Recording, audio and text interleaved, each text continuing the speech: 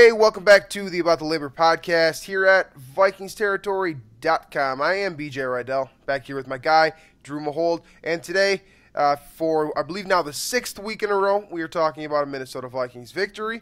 They stay at home at US Bank Stadium, get a big, massive W over the Los Angeles Rams by a multiple score margin, a convincing victory against a team that many consider to be the top NFC power. A humongous victory for the Vikings, a humongous victory for Case Keenum, Latavius Murray, Adam Thielen, the defense. So many strong performances in this one.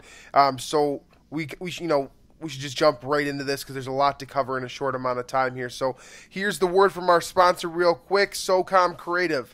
Is your website ugly? It's time for an upgrade. It's almost 2018. If your website doesn't look good on a smartphone, you are losing money. That's just how it is. It's time to call an audible. Take your business to the next level with a professional quality website or mobile app, and thank us later. The world is changing. It's time to score touchdowns. Stop missing field goals. If you want your business to grow online, you need a web, social media, and mobile presence that gets the job done. SOCOM Creative. They build apps, websites, and create winning strategies. Check them out at www.comcreative.co. That's SOCOMcreative.co.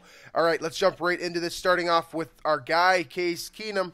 What can you really say about this guy at this point?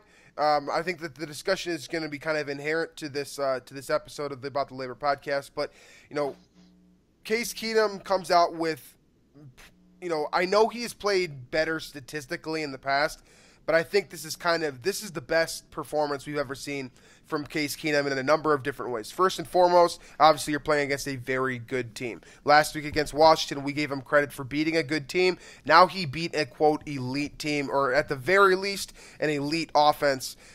He gets the W here today. He gets the Vikings over that 21-point plateau. Could have gotten them all the way up to 30 if Kai Forbath didn't miss a couple of kicks. So he is leading, a very solid offense, an offense that appears at this point to be good enough to beat just about anyone.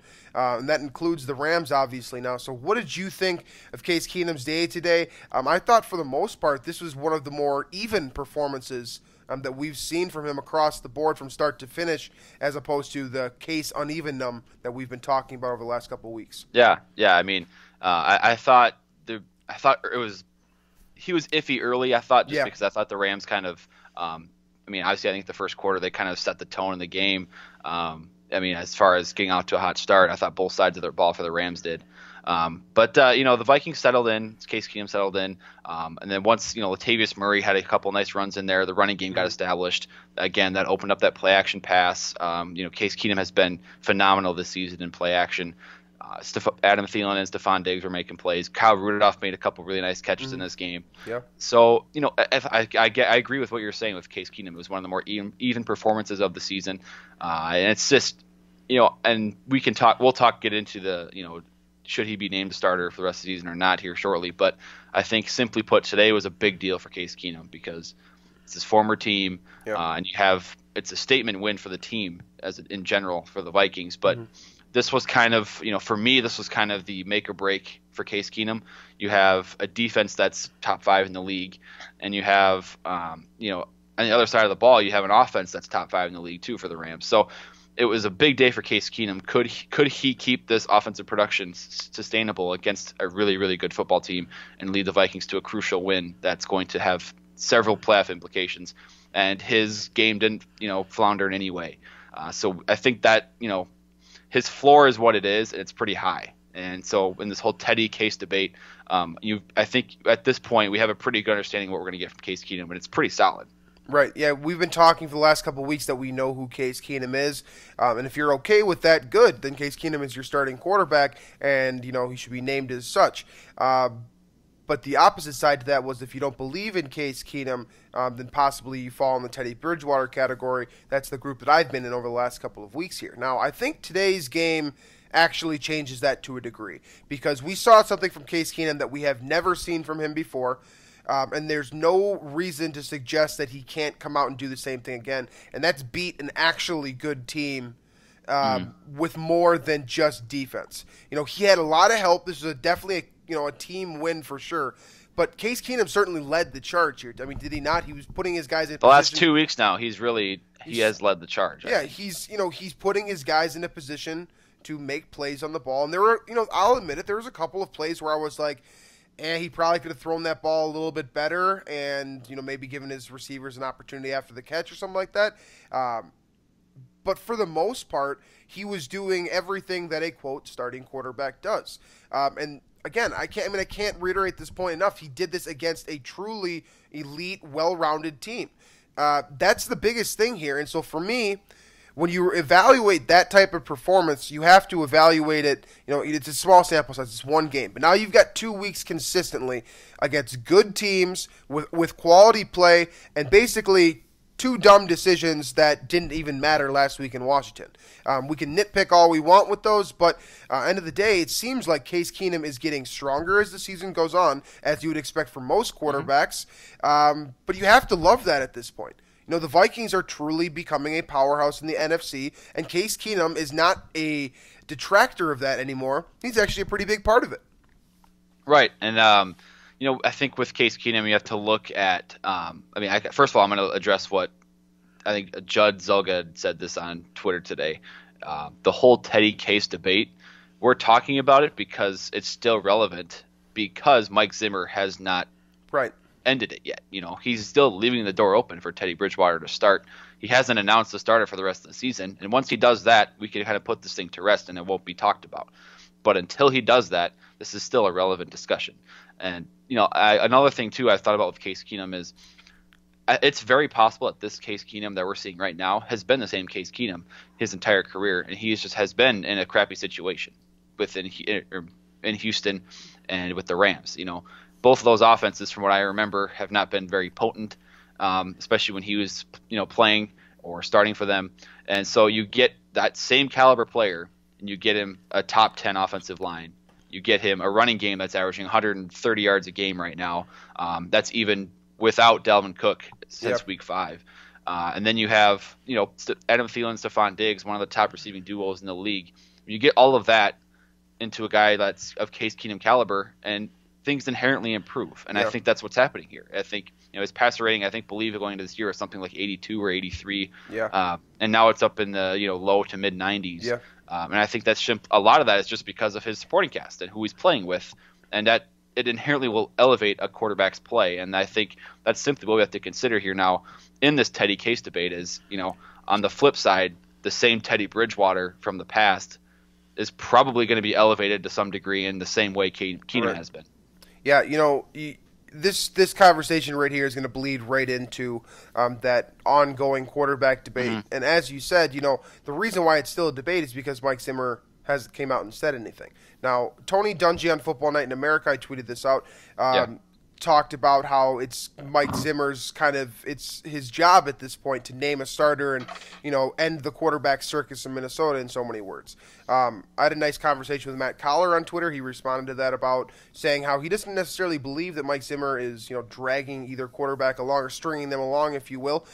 He's actually, had a conversation. He thinks that, in theory, he probably had a conversation with these guys, and they know the situation, and they have an understanding of that. So maybe that's why we've seen, very humble responses from both quarterbacks in this situation, a difficult situation for these guys.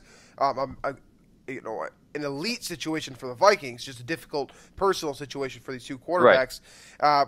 And to some degree, first of all, he's a reporter at a higher level than I am, so I'm not going to deny, his thinking here. And second of all, I get that. That makes sense. But here's what it comes down to for me, and this is why I think that Zimmer needs to come out and name Keenum the starter. And this is coming from a guy that believes that Teddy Bridgewater should ultimately get a chance to start. But in respect to Case Keenum at this point, in theory, a guy plays better when he has job security. When you're at work and you're scared of getting fired or losing your position or whatever that is, I haven't personally been in that situation at this point in my life, thank God, but I'm sure there's a lot of people that can resonate with this. You probably don't perform at nearly as high of a level. I remember back in college when I was, studying for an exam that I knew that I was going to fail, or that I was going to get, a terrible grade on. Right. you're flustered. You're just not the same person. So if you want this quarterback situation to be resolved so we can truly evaluate this Vikings team, moving forward, someone needs to be named the starter. And right now, it's hard to name anyone other than Case Keenum, that guy, especially, with a short week heading into Detroit. We talked about that on the last episode. That's a factor here. Yeah. But, at the end of the day, I know that it's a cutthroat league. I know that it's an unfair league. I know that, the players are compensated highly. Guys, I know all the things that you're going to say to me in response to this. I'm well aware. Like, you're not teaching me new facts when you respond to me like this. I'm talking from a human perspective. I think Case Keenum has earned the right to be this team's starter. It seems like everyone's on board with it, from Jarius Wright, Kyle Rudolph, Stephon Diggs, Adam Thielen. All of these guys have spoken extremely, extremely highly of Case Keenum and might actually be, not happy about him losing his job at this point just because of how well, at least they're saying he's playing behind closed, I don't know. We don't necessarily know what's going on behind closed doors, but you know what I'm saying? It just seems like, out of respect to Case Keenum, yes, he makes $2 million a year. Yes, he's going to be fine if, they, don't name a starter for the rest of the season even. But just out of human respect, decency for the guy here. He's proven himself, has he not? It's like, well, see, I see another side of this. I see that we need to acknowledge the possibility that, maybe Teddy Bridgewater's presence behind him is actually pushing Case Keenum to perform better, or maybe take those extra shots down the field that sometimes tend to pan out. I think he took actually quite a few today against the Rams that they didn't really pan out. I don't remember. I think that one to Thielen in the end zone arguably could have been PI, but at the end of the day, he's taking the shots down the field, giving guys a chance, and it's been working in the past. And, maybe if he does get the job officially, and maybe he's more conservative and it changes his style of play and things go haywire there. So I think that's the other side that I'm looking at here. And the way I see Mike Zimmer looking at this is I think he really wants Teddy Bridgewater to be the quarterback. I do too. See, that's what I think it comes down to too. And then at the same time, I think he's waiting for a convenient time to make the change. But there isn't going to be one. That's my problem. I think he's waiting for the justifiable time to make it, and that's why he hasn't officially named. That's my problem right there. That's my problem. I don't believe there's going to be a justifiable time, because at this point, Keenum has now played well. For sure in 2 games, he has been a part of or led the team to 6 consecutive victories. Even if he loses against Detroit, which is a monster matchup, don't get me wrong, but if he loses against Detroit, let's say he throws 3 picks, there are still going to be people who are going to be pissed. You're not going to please everyone here. If you make the switch after Detroit on a, quote, long week, an extended bye, as some people like to call it, you're still going to piss off people. Like Mike Zimmer, you're this hard-nosed dude. Sack up and make a call. You have to do it, because I don't believe there is a time that he's going to have reasonable justification for pulling Keenum at this point. I mean, you've played 10 games. You've got 6 left here. Keenum basically needs to play poorly in 3 consecutive games to really warrant a switch at this point. I mean, I get what you're saying. I'm just my point being here is if I understand what Zimmer is waiting for, I just don't think it's coming. So why not get your team set? But maybe Zimmer has a time frame in which he's kind of giving himself that that time for that justifiable moment to happen. That, okay, I have X many games or X many weeks for Case Keenum to quote unquote screw up, which is probably a really bad way of doing this. But that's what I think too. I think he's really set on Teddy Bridgewater being this team's quarterback, and just by reading what he says in press conferences, the way he answers things, and the fact that he hasn't committed yet, it's pretty. I mean, on a 6-game winning streak, and your offense is still at this point a top 5, top 10 in the unit in the league, and in terms of explosive plays, I believe they're top 5. At some point, you have to cave and be like, all right, this guy's our starter. I mean, look what he's doing, and there's not really any weakness at all with Keenum. It's just, I think he really thinks Teddy Bridgewater with this unit could be even better than Keenum, and I think he's waiting for a moment that's convenient for him and for the team to make that switch, which it's really unfair to Case Keenum, because if he has one mega game or I mean, what have you. If he plays, for example, if he plays this week on Thanksgiving against Detroit the same way he did week 4, I really think that Teddy Bridgewater will start the following game just because of the way Zimmer's reaction. Would you think that he'd get the hook in the middle of the game? Not in the middle of the game, no. But I mean, it would be, they get the long week, the long break, and I think they'd make the change then if Keenum is a repeat of the way he played against Detroit in week 4. Hey, I want to say this again. My quote, my tune hasn't necessarily changed here. I'm still a huge proponent of Teddy Bridgewater getting into the game. I just don't like this unknown when you can resolve it. That is the greater issue here in my mind, is that you have this unknown here where, I mean, even, Rodney Harrison was talking about the Vikings versus the Eagles right now as who is the NFC power with the Saints involved as well here with the Rams going down this week to the Vikings. And his reasoning behind why he chose the Eagles was because the Vikings have a questionable quarterback situation. That's a reasonable concern in my opinion. Like, if you don't know, I would be more concerned if it posed a locker room problem, and I really don't think that that's the case with this team. No pun intended. I really think that the team is behind both guys equally, and it's not like they will. And I really think too, the way the scheme is set up, the way the protection, how solid the protection has been, the running game. Yeah. I really don't think.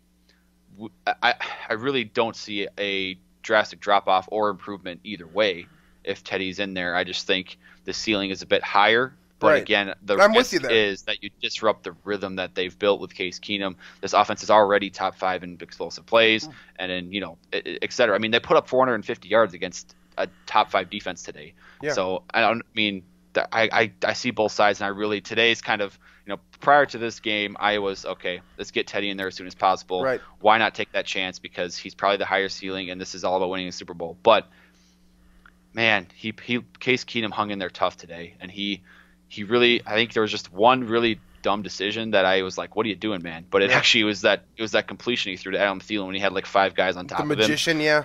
Yeah, I was like, when he threw that ball, I was like, man, what are you doing? And then it was a completion. So I can't really defend that stance anymore. I just I have to just be okay with either one. I'm right in the middle. I'm going to be that guy that's right in the fence because I really see the positives to both. And that's not a bad stance to have. I'm with you there to a degree. I just think that at the end of the day, if this really is the most important position in football, which on the Vikings, I've said this a couple times, I don't think the quarterback position is actually the most important position on this particular team. It's not. But I just think I just think it's important to get your ducks in a row. Now that you're entering the home stretch pretty soon here. I think it's very important to if you are going to switch to Teddy Bridgewater. We've been saying this for the last couple of shows. Right. He needs time to knock the rust off before the postseason, and he's not going to play. I bet my life that he's not going to play next week. So when's the good time? I don't think there is one. So I think the only realistic time would be if Keenum does falter against Detroit, and they have that long break, and they can prepare themselves for the switch, and then have him play. I believe that would be Atlanta the next week. Yeah. So I think that would be the only realistic time this could work. Otherwise, I don't see really it happening. I don't see any reason for them to go from Keenum, especially if they win on Thanksgiving. I don't see any reason that the coaching staff would do that. But right. It's just, I don't know, man. I really think Zimmer wants to find some way, some reason to put Teddy in there and at least see what he has. He wants to do that, but he also wants to keep winning. Right. That's what creates this. Yeah. Hey, just to round out this, we need to make sure we're not painting this picture of like Mike Zimmer as like this guy that's like okay with losing as long as Teddy gets this chance. That's not at all what we're trying to say here. It's just you can just tell the way he speaks in the press conferences about Teddy and Case that he loves both of them for sure, but he just really wants to see what Teddy can do with this unit, I think. And you can't blame him, right? I don't blame him for that. I still think that Teddy Bridgewater would probably be the superior quarterback, but I am buying into, the Case Keenum, what he can provide at this point. I think he can probably beat anyone if this defense is playing as well as it is. Adam Thielen, Stephon Diggs keep doing their thing. Running game continues. I am a believer in this team as a dark horse Super Bowl contending team with Case Keenum at the helm now, where I wasn't probably 2 weeks ago. These have been very important games in that regard. One more question before we move on from the Keenum, the quarterback thing. Pro Football Talk, I think Mike Florio tweeted something today about how Keenum has emerged as a dark horse MVP candidate.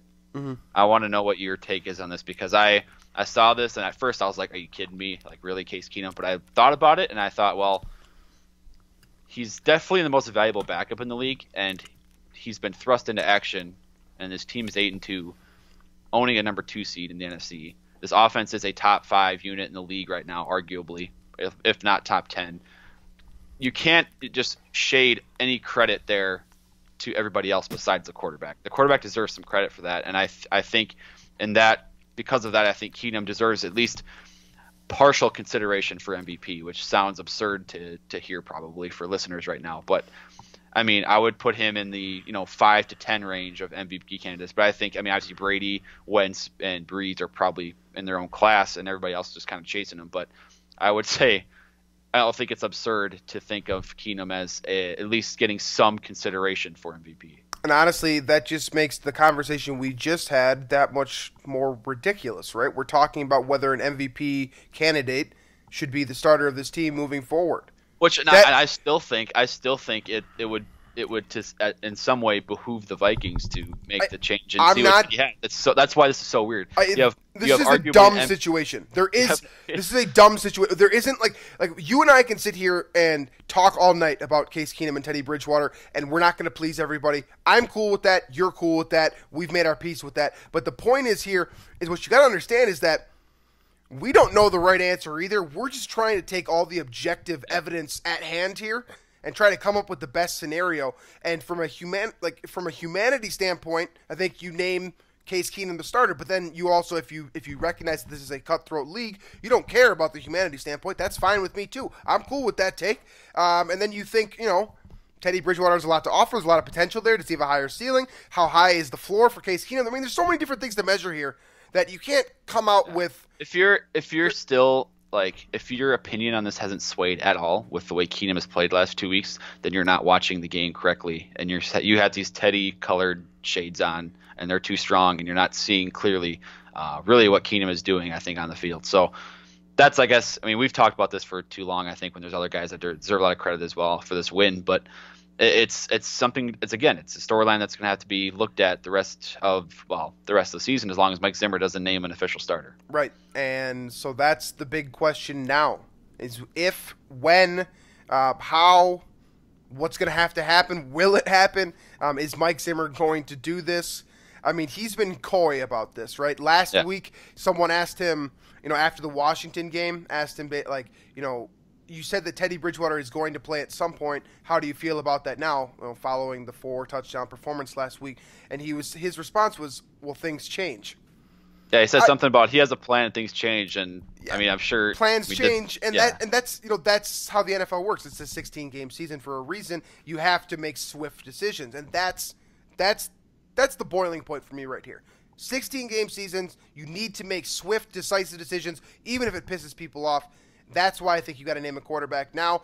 I don't really care who it is, to be quite honest with you. I believe in both of these guys at this point. So that is the end of that talker. But we're going to, kind of mosey right over into another debate here, because I think this is also something that came out of this game and something I polled my personal Twitter audience on and got their opinion on. And that is, who is the Vikings' number 1 receiver right now? Now, the obvious question here is, does this matter? No, it doesn't matter at all. 0%. I don't care who's number 1, number 2, number 3, number 8, whatever. Doesn't matter. Is it a fun talker? Absolutely. So who is the number 1 receiver on this team? Adam Thielen comes up with another big performance, over 100 yards, a huge touchdown, a nail in the coffin touchdown. Stephon Diggs had a couple chain movers today, a relatively quiet performance relative to his standards, what we expect from him, I suppose. But overall, these two guys have, solid bodies of work. Thielen is definitely in the conversation right now as an elite receiver. Stephon Diggs is kind of on the cusp of stardom, with the health sort of holding him back and some other little things holding him back. I think that the answer here is relatively obvious, at least right now. Mm-hmm. I think I know your answer to this, but who is the Vikings' number 1 receiver right now? Yeah, we got this question too from I'm going to say this name, Anton Kashkarev. Maybe that's wrong. I don't know. but simply asking, Thielen or Diggs, who's the better receiver? And right now, I think it's really impossible to pick against Adam Thielen. Right. I think, and again, this is not supposed to be anything against Stephon. They're both phenomenal players. They both are technicians on running routes. They're both phenomenal athletes. I mean, we saw Thielen's straightaway speed in the game today, where all it took was a little 8-yard stop route or something like that, and he turned it into a touchdown. They're both. The Vikings are very blessed to have both of them. I'm going to say that. I'll take Thielen right now just because the production has been more consistent this season, and he's on the field more often. So from that aspect, I'm taking Thielen. But again, it's not like Diggs is not a good receiver or not. I mean, as talented as Thielen. It's just, I don't know. Thielen's been more productive and more reliable. That's really the only answer here. And that's my reason too. Is the reason why I answer this question with Adam Thielen. Is simply because he has been more productive on the field and he has been more reliable. He's been healthy. He does all kinds of different stuff. He's worked his way to get to this point. Not to say that Stephon Diggs hasn't, but he's certainly earned his opportunity and made the most of it. That's something that we still need to see from Stephon Diggs to a degree. With Diggs, it's a consistency and a health thing. With Adam Thielen, those concerns have been alleviated, and he's basically playing on a bogus contract at this point. From his perspective, he's probably looking at that deal and being like, oh, dude, I probably should have waited a little bit longer because he could make a hell of a lot more money. But at the end of the day here, you can make an argument the Vikings have 2 number 1 receivers because both of them have played that role at multiple points in the year. Which we should give credit to the Vikings coaching staff for making the switch between Diggs being the slot guy last year, Thielen outside, to vice versa this year. Yeah. I think both guys are more comfortable and more successful. Thielen with the slot role right now and Diggs kind of on the outside. Yeah, Pat Shurmur has done a tremendous job. He actually called a brilliant game once again today. There was 2 or 3 different calls that Pat Shurmur made today where I was like, man, that's some high level stuff. That's some he's playing chess while Wade Phillips was playing checkers today. So I was very impressed with what he was able to do and what he's been able to do with these Vikings receivers. Like I said before, I think you can make a strong argument for both of them here. But, if you're reactionary, which at this point, you're 10 games into the year, you have a large sample size, I think it's hard to go with anyone other than Adam Thielen. For the results of our poll, the poll that I did on Twitter, when I last checked it, it was at about 215 votes, and 84% of you guys were on board with Adam Thielen, which I can't disagree with you guys at this point. I will say, though, that I still think that if Diggs can put together a 16-game season, I think his ceiling is probably higher than Thielen's. But at this point, I don't really care whose ceiling is higher just because both of these guys are playing so well. And I think that you saw when the Vikings were trotting out just one receiver, when they were running 2 tight ends and 2 running backs, for example. They did that a couple different times today. We saw Adam Thielen on the field as the number 1 guy, quote. Again, none of this matters whatsoever, just a fun talker. And, like you said, the Vikings are blessed to have both of these receivers. So before we get into the Twitter takes, let's talk about this defense a little bit here. We should have probably spent a lot more time on this show talking about the defense because this was an unbelievable effort. Holding the number 1 offense, an offense that's averaging over 35 points per game, I believe, to under 10 points, 7 points. That opening drive is the only points they got all game long. The Vikings could not have started that game worse, and yet they responded extremely well. As you and I talked before here, the script that Sean McVay trotted out worked extremely well on the opening drive, and Mike Zimmer made some fantastic adjustments. I have to review the film to try to see if I can even pinpoint these adjustments because I didn't notice in real time whatsoever. But he did something there, and it was a huge difference maker. So you saw, a couple of big plays throughout the game. I think that you probably have to give the game ball, though, at least defensively speaking, to your guy Anthony Harris, who came up with a phenomenal performance. There's a couple of times where he had his weight thrown around today, I thought, which that's kind of par for the course for Anthony Harris. You're going to get that. But he also came up with maybe the biggest turnover of the season. Stopping Cooper Kupp at the goal line and forcing that ball out and then actually recovering it himself. Phenomenal play right there. And he also made a couple of big tackles throughout the game. Vikings, they win the turnover battle on that particular play. And as we talked about on the pregame show, it might just take one turnover in the first or second quarter to decide this game. And ultimately, if they score there, it's a different ball game because Kai Forbath had just missed 2 field goals. The Rams would be, moving, heading into the half with a lead. It's a different game. So Anthony Harris, I think, is probably defensive MVP for today. Steps up for Andrew Sendejo in his absence and really threw a lights-out performance out there. Yeah, I mean, I think it's funny how we all week kind of talked about, at least on the Friday podcast and the pregame show, we talked about the loss of Andrew Sendejo and how big that was and how well he played against Washington.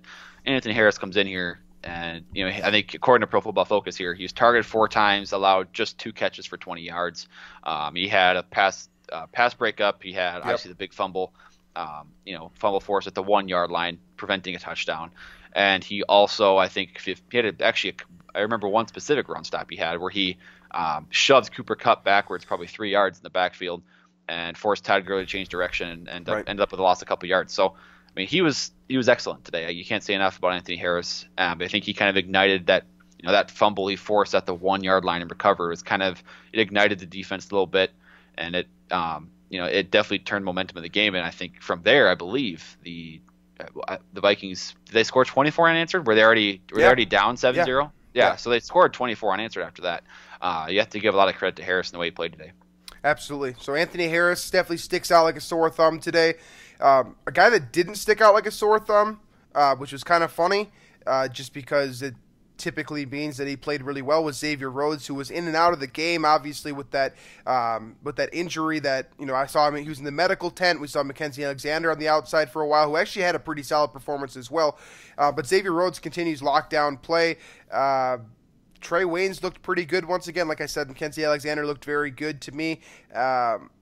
The linebackers flowing sideline to sideline, closing gaps for Todd Gurley. I believe he had under 40 rushing yards today, and under 20 receiving yards too. So that screen game did not work at all for Sean McVay. That's probably one of the primary adjustments. I think they had 2 of those in that first drive, and after that it was just it was completely shut down. Right. So you look at when I go back and look at the film here, I feel like that'll be something that as in terms of an adjustment that Zimmer made.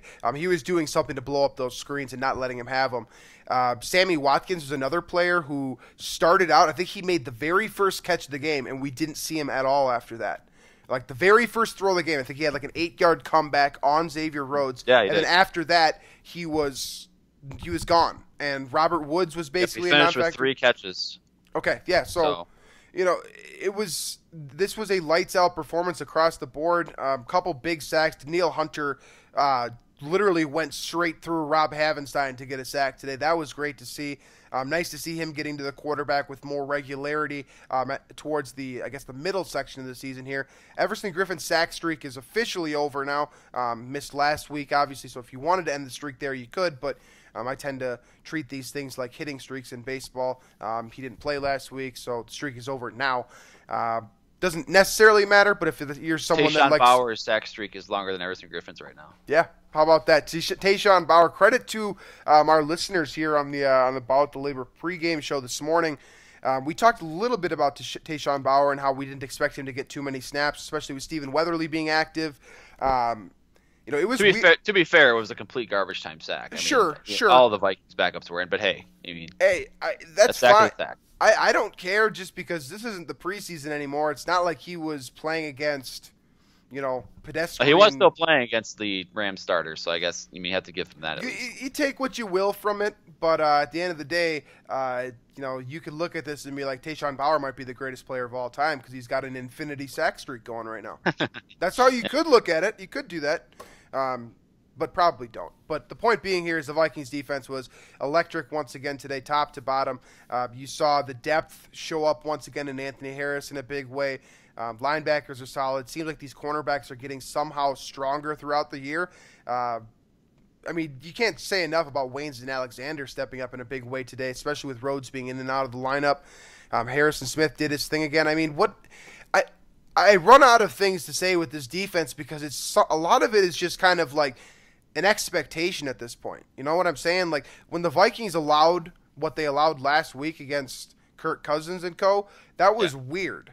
This was normal this week. Like this is which is absurd. Yeah. The Rams were averaging 32 points a game coming in. Yeah. They get 7 on their first drive, and then they go the rest of the game without scoring. And I think, the one thing I noticed throughout the game was pre-snap, the Vikings were moving around a lot, especially the safeties. You saw Anthony Harris creep up and then back off. You saw Harrison Smith do the same thing, or they would simply shift from a deep, single safety look to a cover 2 look. He had guys moving all around all over the place. And, I mean, again, that's just Mike Zimmer making his in-game adjustments and making Jared Goff confused at the line of scrimmage and generally taking away that first read, which forced him to kind of, improvise a little bit. And, it would made Goff's job way tougher than it has been all season long, for sure. And, obviously, I thought Goff played actually okay considering the circumstances today. He just, he was more uncomfortable than he's been in a long time. And that's obviously credit to Zimmer and his schemes, his adjustments, and obviously the Vikings, the players on the field for executing the game plan. So it's Mike Zimmer goes down as the initial victor of what might be kind of somewhat of an NFC rivalry moving forward here if these teams continue to be, powerhouses, I suppose, in the NFC for the foreseeable future here. The old man gets his W over the young man today. I believe Zimmer is actually double in age to Sean McVay. He's got to be. Yeah, something like that. So that's definitely nice to see. Let's jump into the Twitter takes here and wrap this thing up. What do we got here today? Yeah, we'll kind of first talk about the NFC, I guess, landscape now that, we have, I believe, Seattle and Atlanta play tomorrow night or Monday night. But, we got a couple questions about the Eagles and, the home field advantage stuff. So both from Eli at School Season and Chase Albertson at Albertson Chase. They asked us about, comparing the Vikings to the Eagles right now and the chances of, earning the number 1 seed in the NFC and having home field for literally all of the playoffs. So what do you think about those questions? Yeah, I mean, at this point, I said it earlier in the show, I think the Vikings are a very realistic Super Bowl contender right now. That essentially means that I believe the Vikings can go straight to the Super Bowl, which means going through teams like Los Angeles again, Philadelphia potentially, New Orleans again. The Vikings have beaten now New Orleans and Los Angeles. Those are two of the other 3 teams with 8 wins right now, 7 wins right now. So in the NFC at least. So I think, yes, the Vikings can absolutely contend with Philadelphia. Obviously, they threw up quite the second half on Dallas tonight, which may raise some concerns moving forward here. But at the end of the day, I think that the quarterback position is what's going to be the difference here in that type of a matchup. So I would like to see the Vikings, answer that question before we really get into talking about how the Vikings square up with Philadelphia. But the short thing here is basically that, I think the Vikings are good enough to beat anyone, and that includes Philadelphia at this point. Yeah, I do think the Vikings are good enough to beat Philadelphia. I do have some concerns about going to Philadelphia and doing it. Sure. I think if the game's at US Bank Stadium, I'd like the Vikings in that game. If it's on the road, I probably pick Philadelphia in a hypothetical NFC championship per se. I will say that given the Philadelphia schedule here, they have. I think it's relatively easy, except for a 2-week stretch, kind of where the Vikings are actually dealing with here, where they have at Seattle and then at the Rams in consecutive weeks. And if they can get through that with, if they can split those games, the Eagles will be set up pretty well because then they have Giants, Raiders, Cowboys to finish the season. 3 relatively winnable games. So they're looking, 13 wins is probably really realistic for this Eagles team. Is 13 wins realistic for this Vikings team though?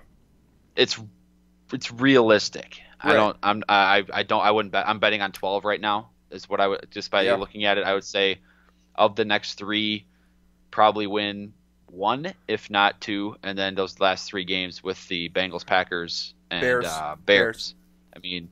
If Aaron Rodgers is back for that Packers game, that could be interesting. But otherwise, I like the Vikings to win at 12 at this point, and I think the Eagles, looking at their schedule, I think they're probably good for 13. So I would put the Vikings behind Philadelphia in as far as home field advantage goes. But I do think looking at the rosters, looking at the production this season, looking at their the results and whatnot, I do like.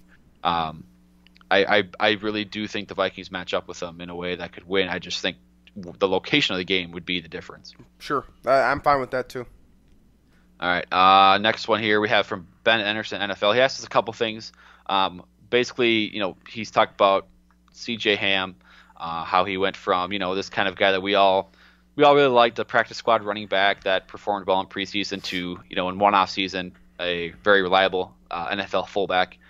So, you can kind of just go off and talk about that. And then obviously, next he says Jerick McKinnon's status for the roster next season. Do you think he'll be brought back? What kind of deal maybe we're looking at? What do you think about those two things?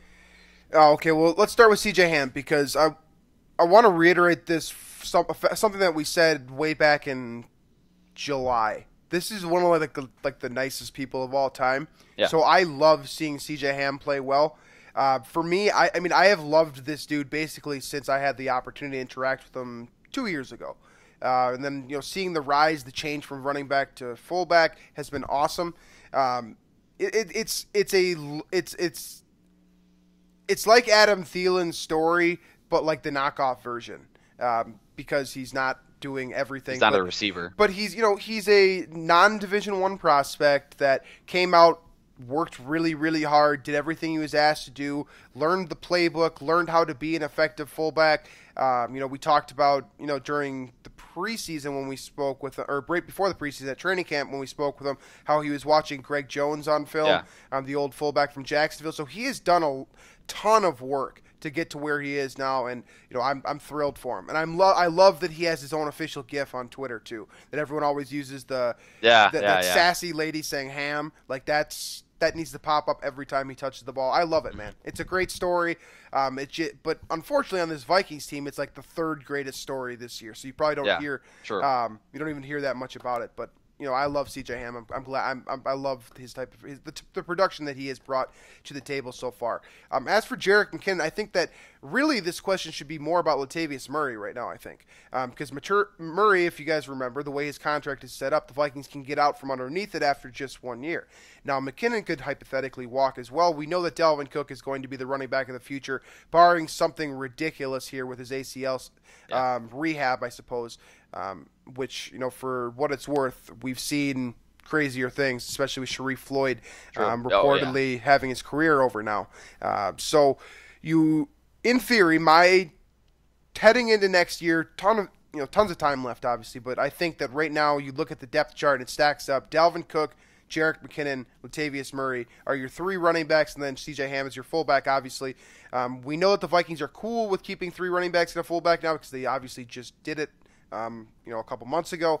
So I think that it's plausible that both Murray and McKinnon are back, but I think one of them is going to go, and I think it's more likely that it's Murray, just because I think that the Vikings can still, despite his production this year, can still get McKinnon for a relatively cheap amount of money. We've seen LeGarrette Blount, for example, has been criminally underpaid in a much greater role throughout his career. So I think you'll probably see a similar contract to what he's been getting, despite being very different players. Sure. And that, for me, means that McKinnon is probably here to stay. Yeah, I tend to think Murray's chances of staying are higher. Because I think McKinnon will have a little bit more freedom, and I think he'll have the opportunity to get paid more elsewhere. But either way, I think you're going to have a really reliable guy behind Dalvin Cook next year, and you'll still have kind of that 1-2 punch. Right.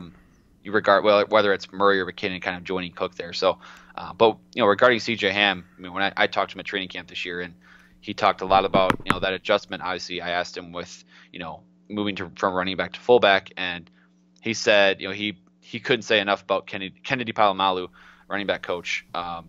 Sure.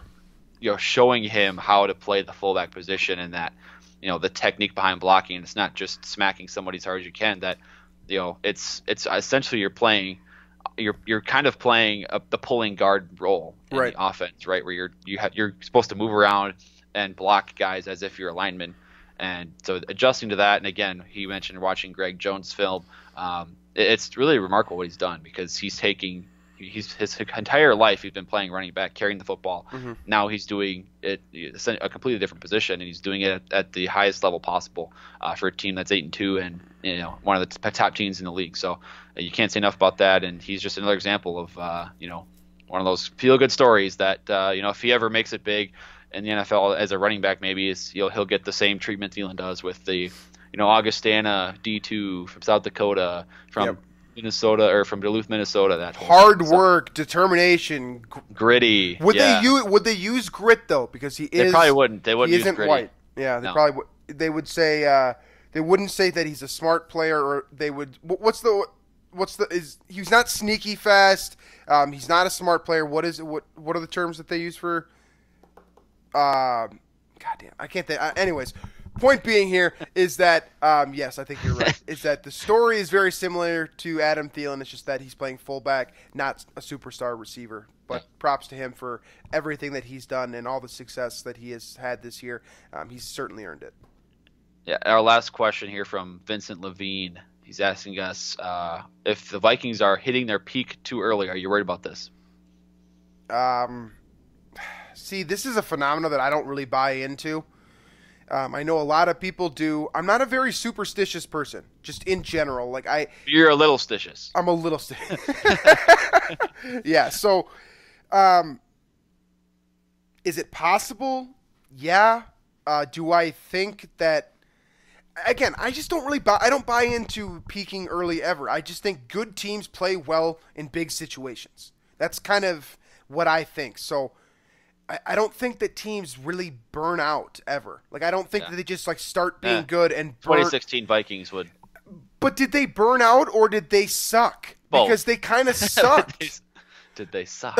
I mean, that's kind of what it comes down to for me is I just don't really think that teams burn out if they're actually good. They lose games because something changes, injuries, people figure them out. They get it. They hand out the blueprint, which is something that I brought up after the Cleveland game where I was a little bit concerned about that. That hasn't been an issue just yet.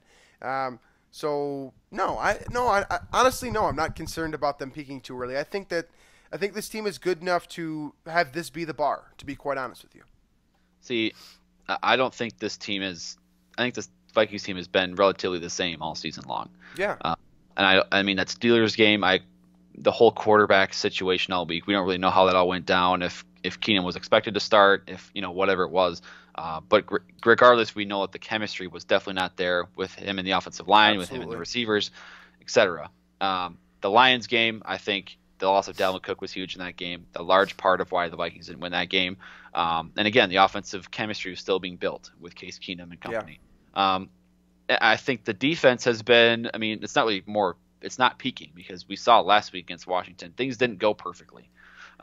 So this idea that they're peaking, I don't think that's accurate. I think they're playing good football. They've been playing good football all season long, and I think, I mean, I really don't think peaking is the issue. I think they're just this good. They win games, and they won comfortably against teams that weren't that great before the bye week. They and they're still winning games comfortably against better teams now after the bye week, and you get another test the next few weeks here, and if they keep winning comfortably, I think we just have to identify the fact that the Vikings are a good team. They're not just peaking, that's who they are. They're beating good teams. Here, let me give you some objective reasoning to suggest that the Vikings aren't a quote roller coaster team, a peak team, if you will.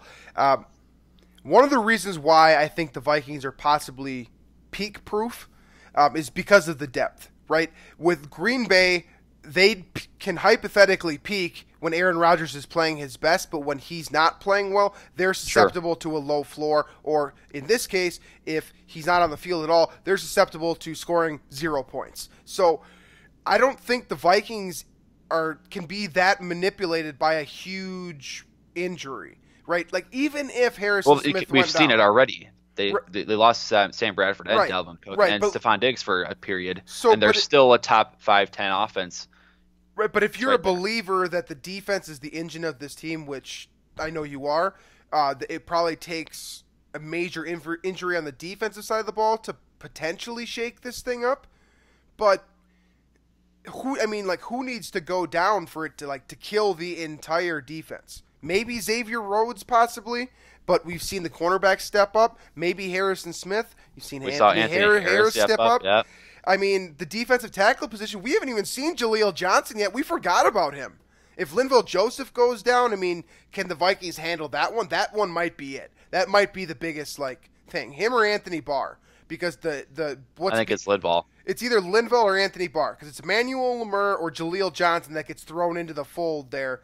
I mean, regardless, the depth is there that's the point here, is that I don't think there is one player that if you lose that player that you see a significant, just a massive drop off, enough to really kill this team from, quote, peaking right now. So, I guess you can turn this into a hashtag. I think the Vikings are they're peak proof, seriously, because they have so much depth, and we see it week in and week out, whether it's, guys filling in for injured players, guys filling in for suspended players, or simply rotational guys doing their thing when they get an opportunity, a la Tayshaun Bauer today. So there's so much depth, there's so many great players, and this is just such a team.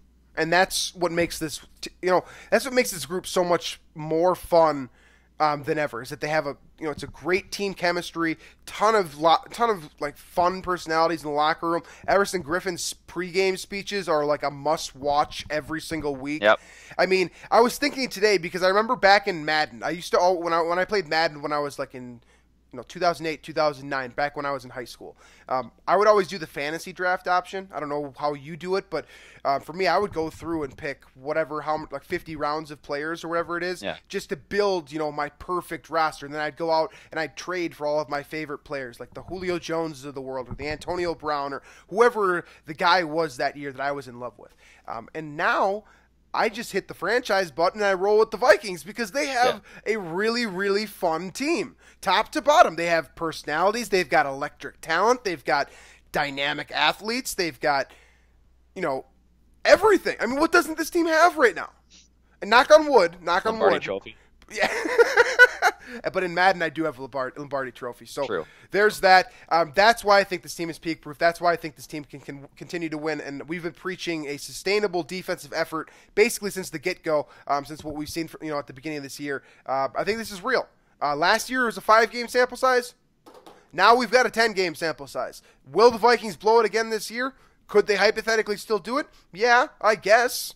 But I just think that this team is they seem to be adversity proof. And until proven otherwise, that's going to be my take here, is simply that I don't think one player controls this team's destiny. And that's why this team can go all the way. Truly. That's the biggest argument for why the Vikings can win the Super Bowl, is simply because they are a 53-man team that doesn't necessarily need all 53 guys to be there fully healthy to win football games. And with injuries being such a constant now, that's why this team is truly a dark horse Super Bowl contender.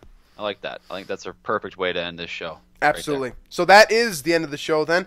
We appreciate you guys tuning in for the Rapid Reaction podcast. And for those of you that joined us on the About the Labor pregame show today, thank you as always. You guys were phenomenal with your bold predictions today. We saw Danielle Hunter get his sack today. We saw Tayshaun Bauer get a sack today. Hey, Thielen almost had the big game. He was probably one big catch short from you guys meeting that mark. But everyone was on point today, from the show to the listeners to the Vikings themselves. It's been a lot of fun, and I expect this fun to continue. So we will be back later on this week here with the Wednesday edition, when we'll break down kind of what happened in this game. I believe it's going to be on Tuesday, possibly. We'll have to do a film review of this game / a preview for the Thanksgiving game, all kind of in one. Wow, that's right. Yeah, we do have a short week here.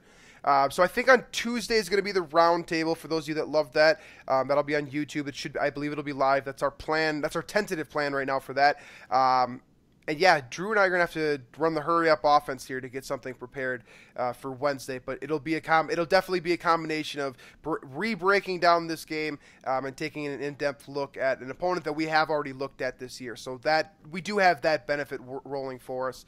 But Detroit has changed in a number of different ways as well. So there are new things to talk about and a bunch of different things to go on this week. And obviously, we're going to hear very soon probably some more quarterback updates as well. So I'm sure this will be a fun week of action here. 2 games in 5 days. If the Vikings can pull this one out on Turkey Day, I mean, wouldn't suck. Well, yeah, that wouldn't suck. Let's put it that. Let's leave it there. Let's table the excitement for now. We'll leave it. It wouldn't suck. It wouldn't suck. That's how we're going to leave it. So thanks for joining us, folks. VikingsTerritory.com. Hit the subscribe button on YouTube if you haven't already. iTunes, Stitcher, Google Play, iHeartRadio. Find us on Twitter at VikingsATLPod, and we will catch you guys on Wednesday.